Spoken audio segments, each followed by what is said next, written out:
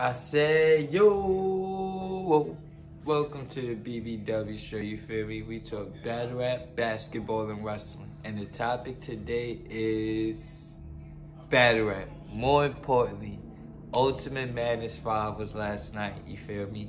And honestly, the biggest battle, not the biggest, the best battle and the most controversial battle, you feel me, has been True Foe versus Geechi Gotti, you feel me? Now, on first watch, before that, going into the battle, I had Geechi Gotti winning, honestly. He's been the 3-time champion of the year. He's arguably the best in battle rap right now, you feel me?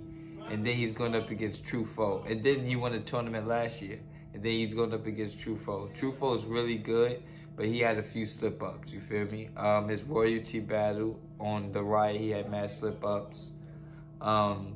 He beat Drugs in Midnight Madness, but he wasn't that scary. Some people think Drugs should have won that. So Geechi was easily the favorite going into this, right? So boom.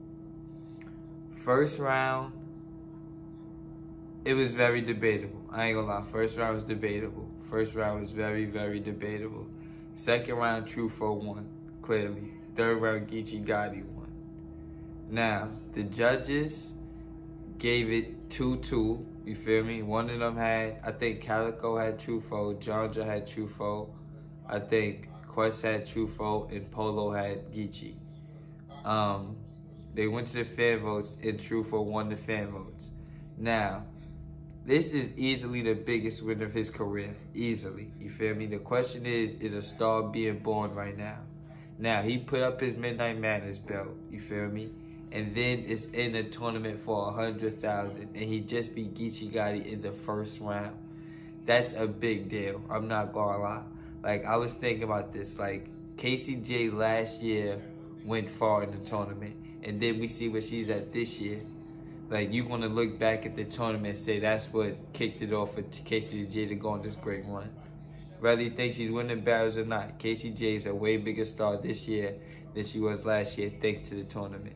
I feel like True Foe could capitalize off of that the same exact way. I'm not gonna lie.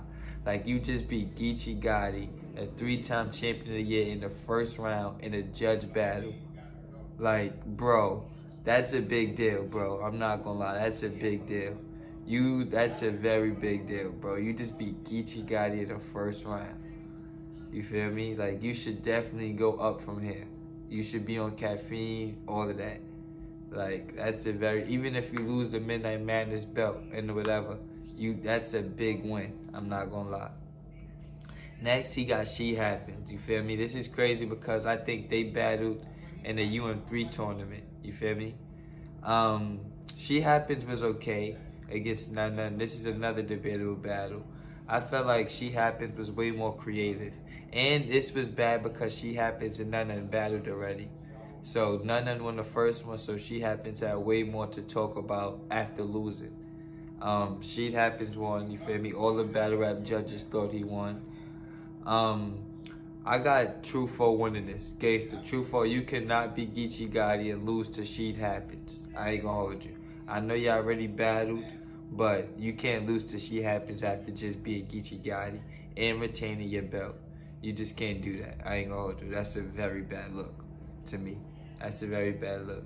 But, like, if True Foe goes on a crazy run, we're going to look back at this and say this is what led to his crazy run, in my opinion.